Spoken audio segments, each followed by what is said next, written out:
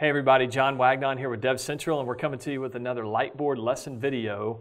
And today we're going to talk about some AFM policies, our Firewall Manager policies, and how those can be turned on or off based on geolocation. And so we had a DevCentral user a couple of weeks ago or so ask about AFM policies, and essentially he laid out the scenario where he said, I've got some users coming in to access my applications, and certain user countries, I want to have a certain AFM policy, but then if you're coming in from another country, then I want to have a different AFM policy, still accessing the exact same back-end web application. And so how do you do that? And so we wanted to kind of go through a couple of steps on a solution that we came up with. So anyway, so let me draw a couple of boxes here to kind of outline the scenario. So let's say you have clients coming in, and I'm going to put I'll put country number 1 up here, and then you got other clients coming in from country number 2, and then maybe I'll do one last one, country other kind of thing. Maybe all others. All right. So here's your big IP right here. All right, so you got your big IP.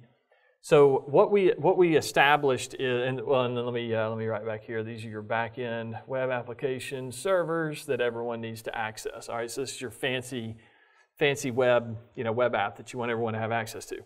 All right, so country 1, you want to have a specific AFM policy. Country 2, you want to have a different AFM policy. And in country, like everybody else, you want to have yet another AFM policy. And of course, you can add this and take away and however many layers you need, it doesn't matter. All right, so the solution that we came up with is we said, all right, first of all, we're going to have what we'll call a front door, and I'll just call it front door VIP. So there's a virtual server here on what we'll call a front door VIP for the big IP, and then and that will have associated with it an AFM policy. So I'm going to say AFM policy number 1. All right, and so what you want to use this AFM policy for, the way that you want to configure this AFM policy is all of your default kind of, regardless of what country you come from, maybe there's some ports or IP addresses or whatever it is that you want kind of to apply to everybody no matter what. You want to put all that stuff on this front door AFM policy, that's associated with the front door virtual server. And so, as people access your web application, they're going to hit the IP address of this front door VIP. All right, but what you're going to do then is on this back side, I'll draw a couple of other, virtual servers, and I'll call this one, say, virtual server, C1, and then I'm going to call this one virtual server C2. And what this is a virtual server that's associated then with all the people that are coming from IP address space from country number 1. So essentially what these people are going to experience is they're going to have a connection into this front door virtual server, and then I'll put a little dotted line through this backdoor virtual server, and then on down in here to your web applications. The same thing with country number 2. They're going to come in, and I'll put a little dotted line to this virtual server for country number 2, and then they will also access that same pool of web application servers on the back end. And then the country other, what we said is they can come in the front door as well, but then they're just going to be routed. There's no need to stop them again because everything that you want them to have applied to them in terms of an AFM policy is going to be captured on this front door virtual server. So then once they pass through what that would be, they can just access the web application directly after that. There's no need to go through yet another AFM policy. Okay, so let's look at countries 1 and 2 again. If you're coming from IP space, country 1, access the front door virtual server, and then you get routed back to what we'll call an internal virtual server, or a backdoor, whatever you want to call it, virtual server. But there's yet another virtual server back here that has another AFM policy applied to that. So I'm going to put AFM policy, we'll call it C1 for this, and then AFM policy C2, say, for this virtual server. So now the question becomes, well, how do you know who's coming from country 1 and country 2 and all the other countries or whatever? And that is where, for the solution that we developed, we created an I rule that we attached to this front door virtual server. So I'm going to put I rule right here, I rule, and then I'll say, front door, I rule. All right. I won't go through the exact syntax of the I rule. We can link to that, here at the bottom part of this video, whatever. But the idea of the I rule is that when the client accepted event happens, and you guys know that I rules are all event based or event driven. So when the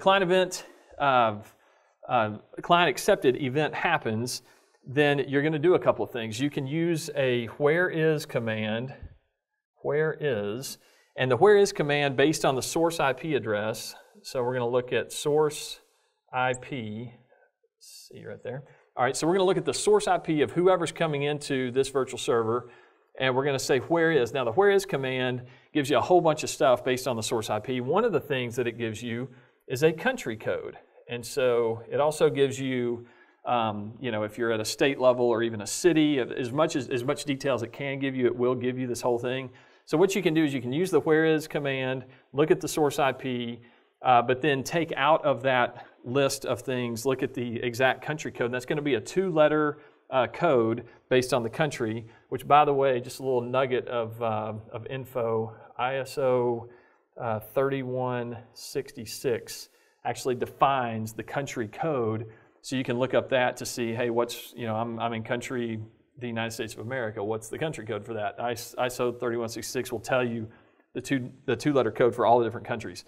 Okay, so anyway, you can use the where's command based on the source IP address. You can pull out the country code, and then you can do a switch on the country code, and then you can just take action. So switch if country code equals country 1. Then you're going to use, and this is kind of a cool command that's in some of the newer versions of Big IP. There's a command called virtual, and I'll just write it right out here. Virtual, that's the actual command. Virtual, and then I'll just put this right here, and I'll put VS name. All right. So you can use the virtual command, and then you put the virtual server name. So what the virtual command does is it says, hey, if all these things are correct and if all these events line up just right, then use the virtual command and you can send it to the name of the virtual server now on this back end. So to kind of flow through this whole thing, if a client from country 1 comes in, we're going to look at their source IP, find out based on the country code that they're from that country, and then we're going to use the virtual command to say virtual VS country 1, which has AFM policy country 1 tied to it. And so not only are they going to have to go through the basics of the AFM policy that's connected to the front door virtual server that it's kind of those generic, firewall policy stuff that you want everyone to go through. They're going to pass that. Then they're also going to hit the stuff that is specific to the country 1 source IP address stuff that you want to configure. And then once they pass that, then they can get into the back-end web application. So that's the overall idea of how we made this work, and how you can take the geolocation of the source country and pass them to a specific AFM policy, but then ultimately everybody that's coming in accesses the same back-end web application. So you can do some of this geolocation stuff. You can actually do it on the AFM policy itself. But if you have different teams that maybe manage this AFM policy for this country, or maybe you have a different team managing for this or whatever, and the teams are kind of spread out, and you want each team to be able to do things independently, then this could be a good solution for what you have to do. So hopefully you've learned a couple of things based on geolocation, some things you can do with I rules. I rules are always very powerful, and then how you can apply different AFM policies based on geolocation. So thanks for hanging in there with us today on this lightboard lesson video, and we will see you guys out there in the community.